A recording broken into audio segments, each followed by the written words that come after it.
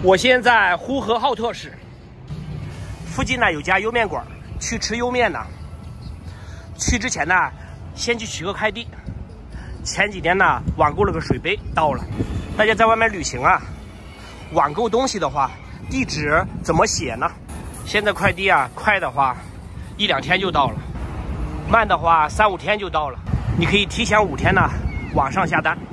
健身的自行车。算一下，你5天之后啊，到哪个城市，住在这个城市的哪个地方，然后搜这附近的菜鸟驿站，地址啊写菜鸟驿站，这样到了之后啊就可以直接取了。我昨天呢来的呼和浩特，昨晚呢就住在这附近，地址啊写的这附近的。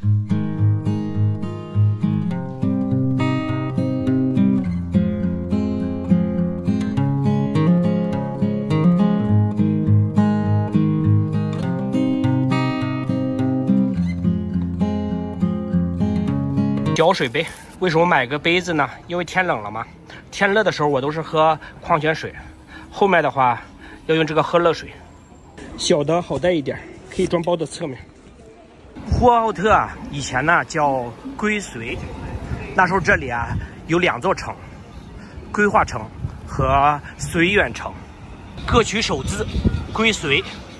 1954年呢改名呼和浩特。蒙古语的意思啊是青色的城。到了，莜面呢是用优麦呀磨成的面做的面食。门前停满了车呀。你要需要排队吗？我一个人。一个人啊，给你取个号。前面几个人？等会儿，前面有3桌排的。哦，3桌吗？好的。在这等着，小桌前面还有3桌，这都是在等的呀。大桌估计更多。拿了个菜单，先提前看好。莜面花样全席小份，2至3人使用，5至7人使用。这边是单点的，莜面窝窝8块钱1笼，汤、杂粮主食、炒2道、糖醋丸子、雷椒腌茄子、双米凉糕。窝窝我以前吃过，点份莜面炖炖，12块钱1笼。背锅子没吃过，点个这个9块钱。喝的内蒙脑酸奶，昨天晚上喝过酸奶。纯果汁，点一杯蓝莓汁，9块钱。到我了。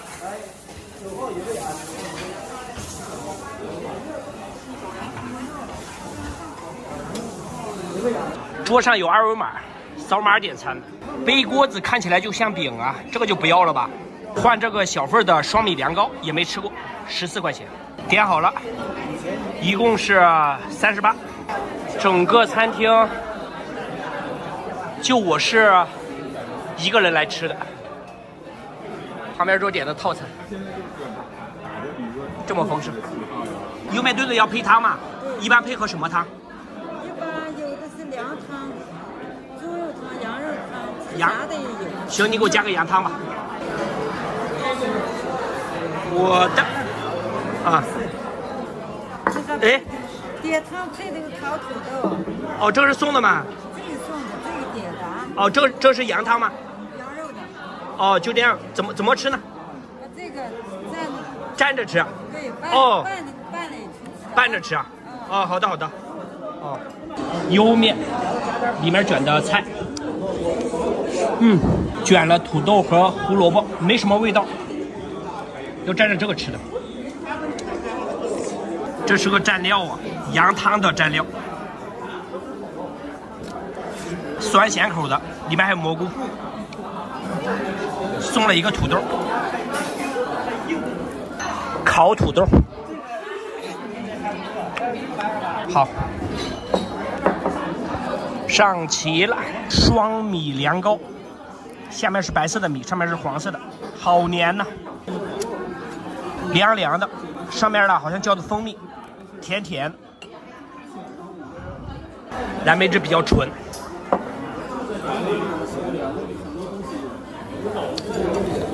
吃完了，正好吃饱。这个汤是10块钱，这顿饭一共花了48块钱。我现在陕西延安，旁边是沿河，黄河的支流，沿河大桥。往墙上走啊，这里啊处在陕西的北部，黄土高原的中部偏南，到桥中间了。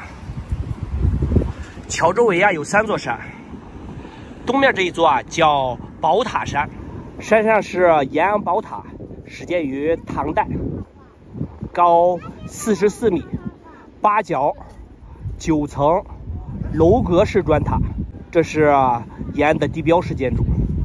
南边这一座凤凰山，也是个国家森林公园。西边这一座清凉山，山上啊有石窟，陕北4大石窟之一。陕北呀有种特色美食叫闽节，用手机啊搜了个店。我现在蓝点这里，蓝色的是沿河老陕北闽节星运巷店，距我289米。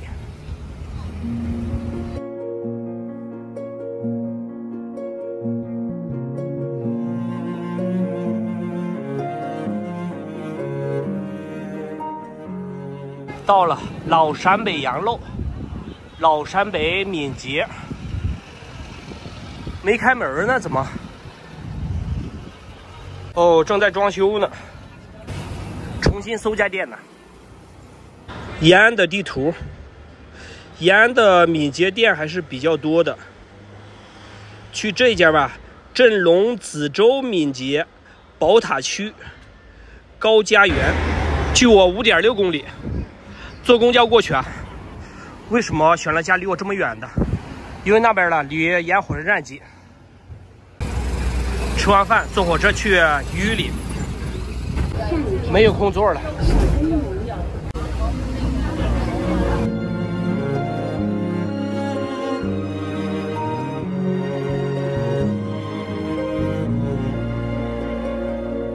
匆匆那年，我们究竟说了几遍再见之后再拖延？可惜谁又没到了闽节啊，陕北方言呢后面加儿，读闽节儿，所以也可以写作闽节儿。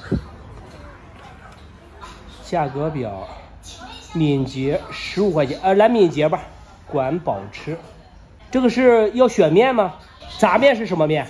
豆面就是。行，就来这个，杂面的。这怎么吃？我第一次吃啊，怎么？这是调料。调料啊，哇哦，这么多种调料。可以放调料干拌吃，也可以浇汤吃。哦，这个汤浇到里面。就我一说你想干拌，可以放这些料干拌吃啊，也可以把汤浇进去吃。哦，行，好的。这个西红柿、酱油、豆腐干、芹菜，这4个是咸的。啊，行。然后这闽节可以免费加，是怎么？哦，明白了。闽节为什么叫闽节啊？它是用闽节床子一团面，在那个床子上抿。抿指的是制作方式，节啊指的是这种擦起来的形状，一节一节的。自己调料，西红柿、辣椒、白菜、葱花、香菜、芝麻粉。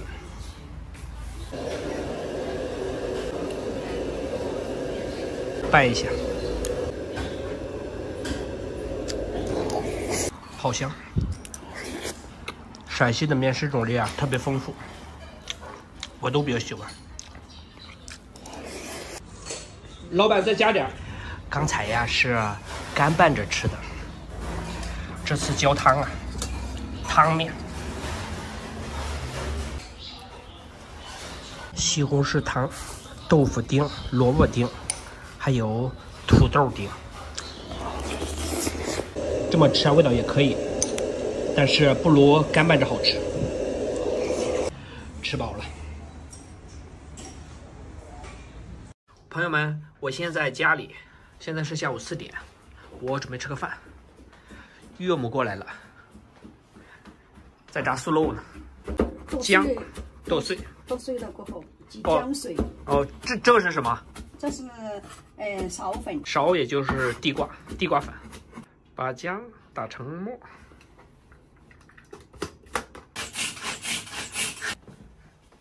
悠悠在睡觉呢，这是在打呼噜吗？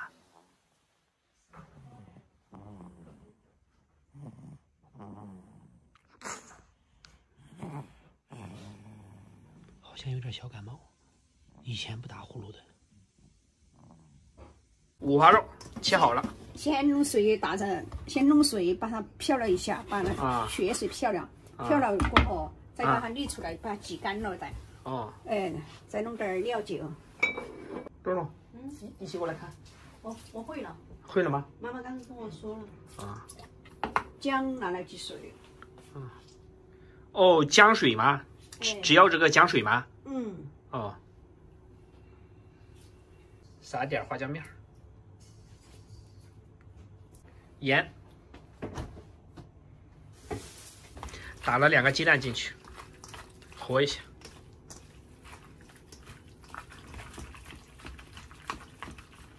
苕粉放进去。袖子，这个弄起来，等一下。卷一下。苕粉多点好吃点。哦。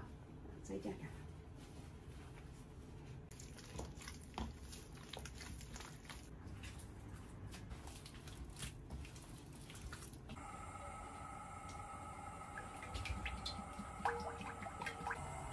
这是油很热再炸吗？还是怎么着？油要开了过后才炸。开了着。不是开了吗？80%。啊，80%。哎。那我妈也学一下。而且2会热的是多的啊。不着呼噜了，不能喝。不得了吧？不得。你那个油开了没有？开了吗？妈妈。开了。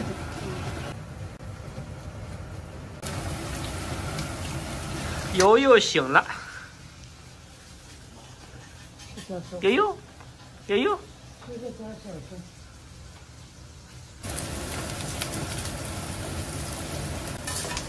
出锅，一盘炸好了。家里没有那种辣椒面吧？这个撒点辣椒面更好吃吧？辣椒面在里面呢？啊？搞在里面了吗？放了吗？放在里面的呀。调料的时候放的啊。第2锅，这能炸3锅，块头好大。你看吃。悠悠，要吃吗？啊？别烫着它，你快吃。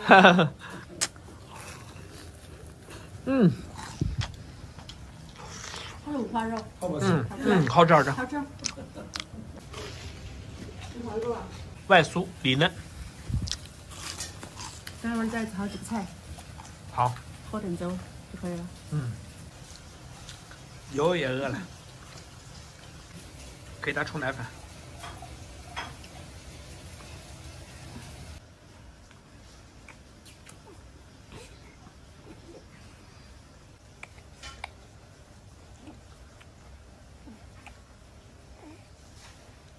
肉边上那个怎么没套上？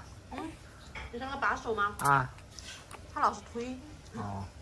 它这外面有个把手的。他老是喜欢玩，然后往外面推。暂时给它取下来。哎呦，擦一下，擦一下。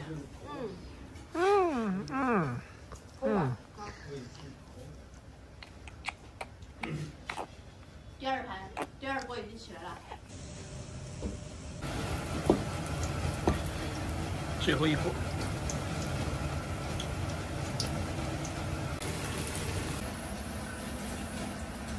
一会儿了还要炒几个菜，炒菜就不拍了呀。一生走遍中国所有的县，我现在蓬溪县。这条路啊是迎宾大道。蓬溪啊被称为中国书法之乡。这写着呢，蓬溪啊有种名小吃，熨斗糕。蓬溪县的地图，去这个店吃啊，熨斗糕。蓬溪店，距我1.9公里。彭溪啊是遂宁下面的一个县，遂宁的遂啊是个多音字，也读绥。有知道这里应该是读绥还是读遂的吗？我查了资料，但是没找到最终答案。对面呢是个公园，矿际勋公园，一路上啊会经过好几个公园。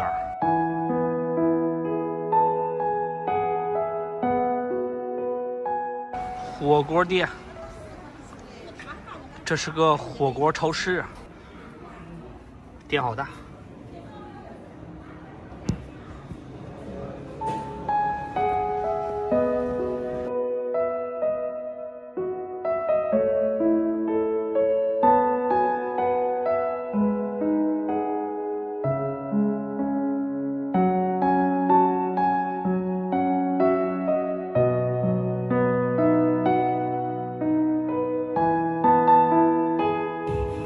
白塔公园，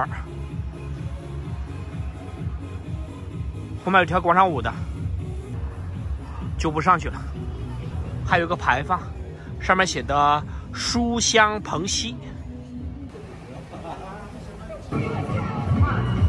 奎格公园，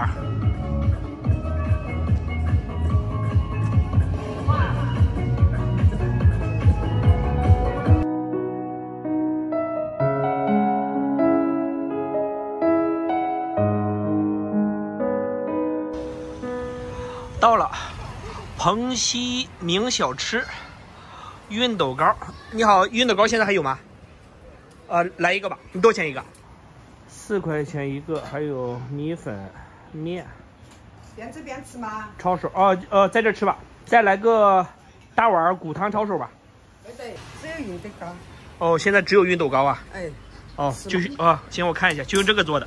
哎，这上面挑起的吃啊。哎，咸了再来整。它这个器具有点像古代的熨斗，而得名。这是用米浆做的，米浆中间裹料，料中有豆芽、葱、肉，外表酥酥的，里面呢比较嫩，还有点黏的，糯香。带走吧，因为我晚饭还没吃。再找个其他的店，在那把这糕吃了。这条街繁华呀，每个县呢都有一条步行街。这是这个县里的。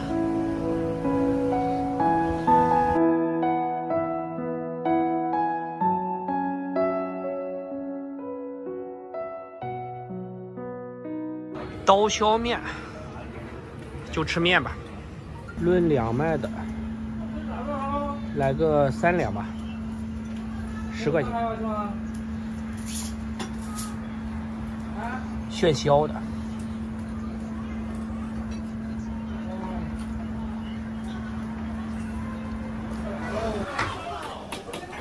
出锅加臊子。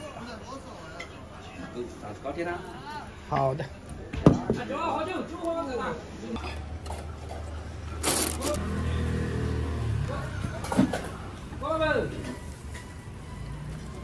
面外薄里厚，很筋道，没让放辣椒，里面还加了青菜。拿出来看一下糕的形状，古代的熨斗啊，就刚才那个样式，上面浇上炭火啊，熨衣服的。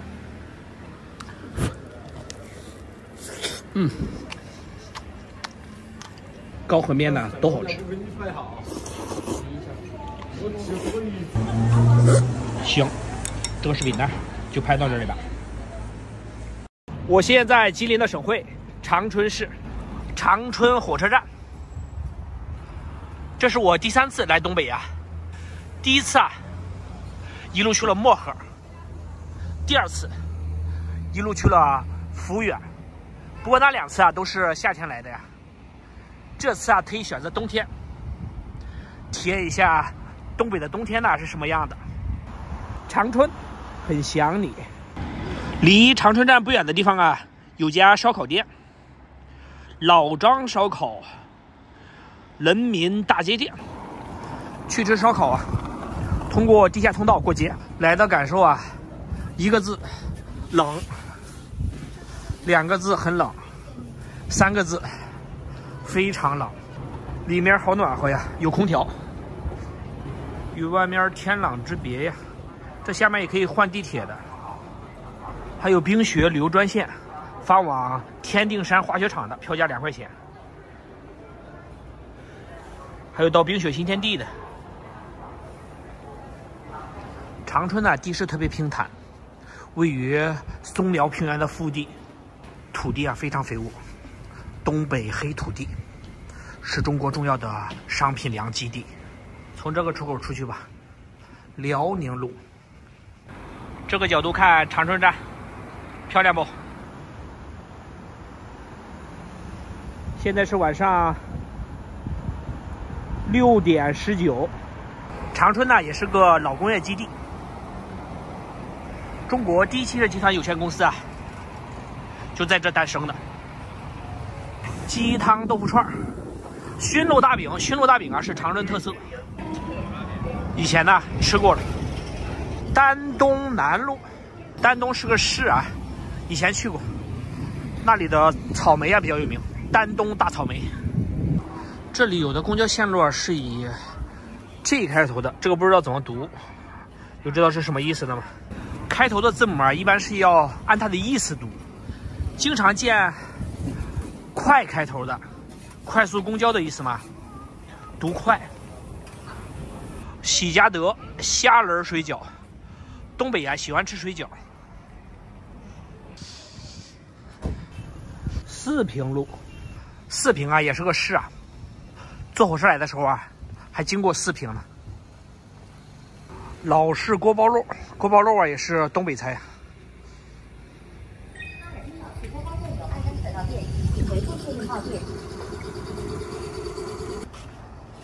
烧烤店就在旁边。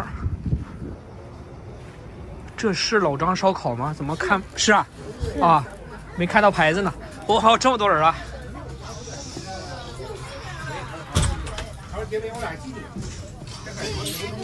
你好，还有没有座？没有，没有了。对啊，等多长时间大概得40分钟。 40分钟啊！就这么烤的。哎呀，一看就想吃。那种。没吃过呀，哪天我去试试，我也不敢吃吧。等的时间太长了，我吃锅包肉吧。正宗老式锅包肉34块钱，其他就不点了吧，再点就吃不了了。凉菜、炖菜、主食，那有米饭，就配米饭吃吧。大碗小碗的米饭？我大碗吧。你俩来米饭？我小碗吧。啊，小碗吧先。少吃点米饭，多吃锅包肉，上面有蒜，酸甜口的。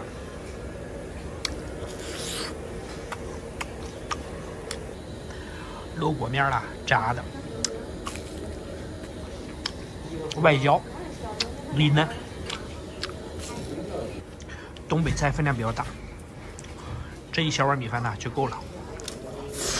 再来瓶喝的，大窑，这个是内蒙古的特色汽水。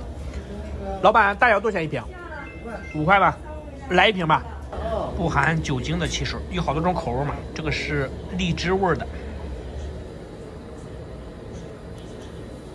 微信收看101元，谢谢惠顾，欢迎下次光临。行，正式订单就拍到这里吧。报了个2天1晚游四姑娘山的团，今天是第2天，继续游四姑娘山呢。四姑娘山呢有3条沟，昨天呢转的双桥沟，今天转，我现在这儿长平沟，还有一条海子沟。昨天转的双桥沟啊是最长的，长度达到了34公里。这条沟次之，长度是29公里，海子沟最短19.2公里。检票。坐游览车好多人呢，不光我们旅游团啊。3条沟啊是单独售票的，这条沟的门票价格是50，车票是20。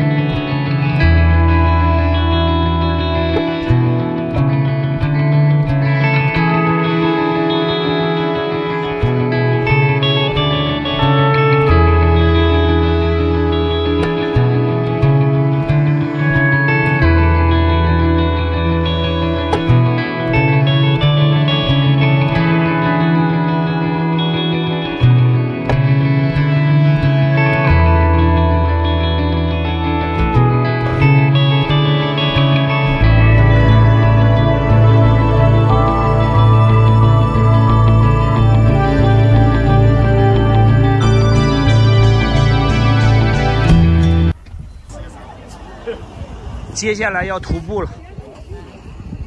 这3条沟的游览方式啊不一样。双桥沟啊是先坐游览车到最里面，然后倒着转，每个景点啦停。长平沟这个景点呢是先坐7、8分钟游览车，然后接下来徒步，一直往里走。海子沟啊是全程徒步，没有游览车。沟啊就是峡谷的意思啊，沟中很多景点，思古拉寺、冲冲角瀑布、枯树滩、贾龙都瀑布、下干海子、上干海子、木罗子、卡子沟，骑马的地方。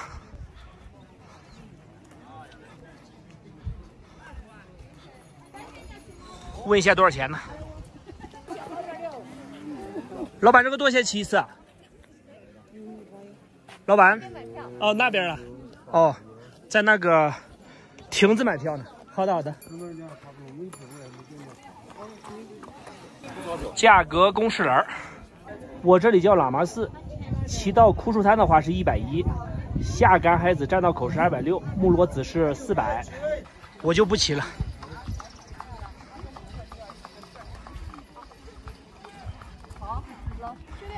虽然报的团了，但是在景区里面呢是自由行啊。导游留给我们的时间是4个小时。喇嘛寺也叫思古拉寺，思古拉是四姑娘的谐音。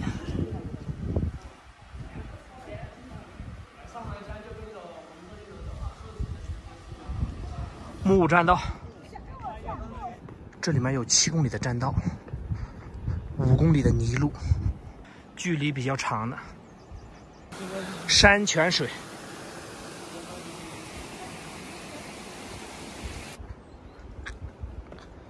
原始森林呢。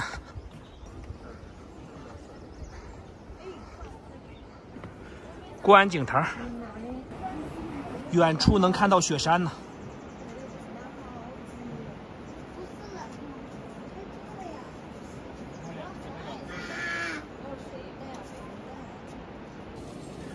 四姑娘山呢，为什么叫四姑娘山？因为由4座山组成，分别是幺妹峰，海拔6250米。他们在拍太阳呢，太阳正好露出来。哇，正好有个缺口，这也太巧了吧！看这个缺口正好是圆的。2姑娘山海拔5276米，3姑娘山5355米，大姑娘山5025米，都在5000米以上。4姑娘山景区啊，不是爬山呐，就是转山下面的峡谷。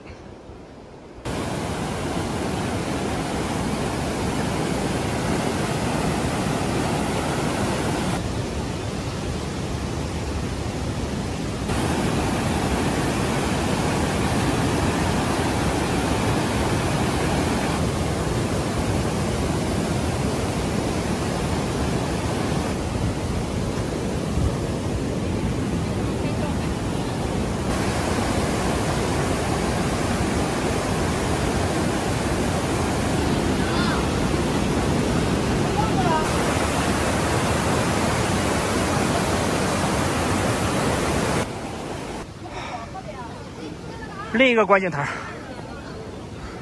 你要问一下这个山叫什么山？是幺妹峰吗？你也不知道？好的。不知道。哦。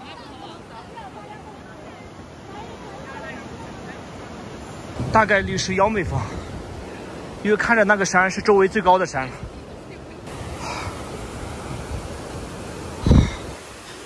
上面有个观景台，隐约看到虫虫脚瀑布了。哎呀，好高啊，累死了！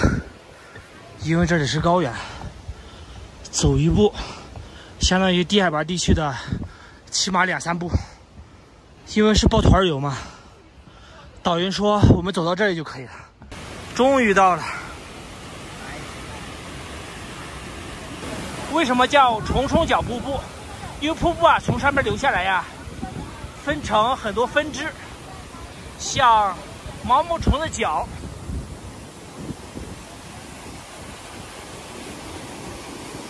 往下流，汇入沃日河，沃日河融入大渡江，最后汇入长江。再反过来看一下，从进景区到现在已经2个小时了。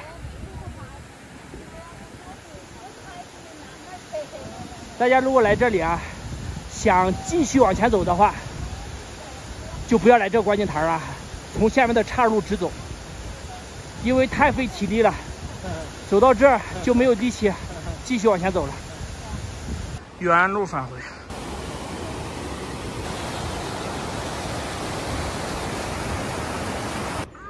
这是下面的观景台，刚才没在这取景。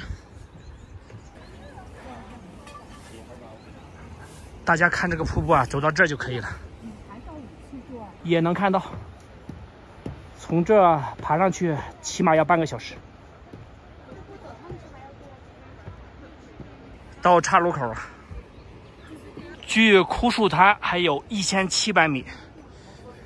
我再稍微往前走一点啊，枯树滩是走不到了。为什么叫枯树滩呢？滩途中啊长着很多枯树。你好，你们去枯树滩了没有？半路回来了。哦，半路回来了。好了，好，好的。这就是从虫虫脚瀑布流下来的，这也能看到。刚才那个观景台也没必要去，直接从这看就行了。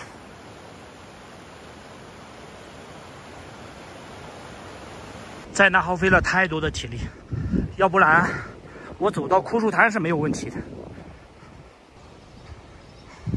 四姑娘山欢迎你。3条沟啊，昨天逛的双桥沟啊是最轻松的，这一条还有海子沟，适合徒步达人。如果你只选择逛一条啊，就逛双桥沟啊，那边是景色最好的。这条沟景色啊相对单一。又到了一个观景台，高亭子观景台。你好，这个是幺妹峰吗？对呀。哦，这只能看到幺妹峰，其他的3个山能看到吧？哎，这就是依次点。啊？哦，这4个都能看到是吧？对呀，这不是4个。啊，都能看到。幺妹能看到了。啊。最高的那个是幺妹。不继续往里走了，再走的话就赶不回去了。虽然预留了4个小时啊，但是这边是原路去，原路回，我只能往里走2个小时。导游在下面的大巴车上等我们呢，一起去吃午饭。这里距成都啊220公里，然后坐4、5个小时的大巴车回成都。坐大巴回成都的路上，经过猫鼻梁公路服务区，这里啊位于路边，是个观景台。看4姑娘山的最佳视角就在这儿。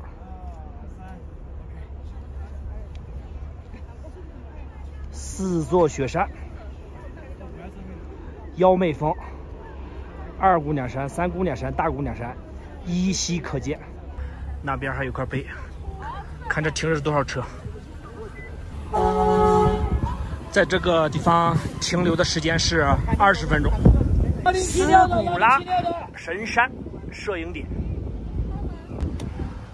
刚才给大家解释过了，斯古拉山就是四姑娘山，谐音。这座山雄峻挺拔呀，直指蓝天，是四川的第2高峰。周围的山体绿油油的。现在正好是四姑娘山的旅游旺季，大家来的话可以自驾过来，也可以像我一样从成都抱团过来。上车。这里距成都还有190公里，一路的山路。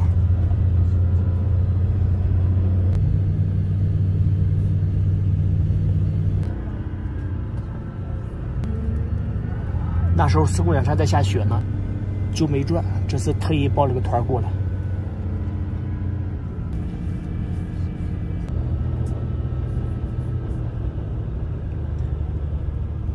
另一个观景点，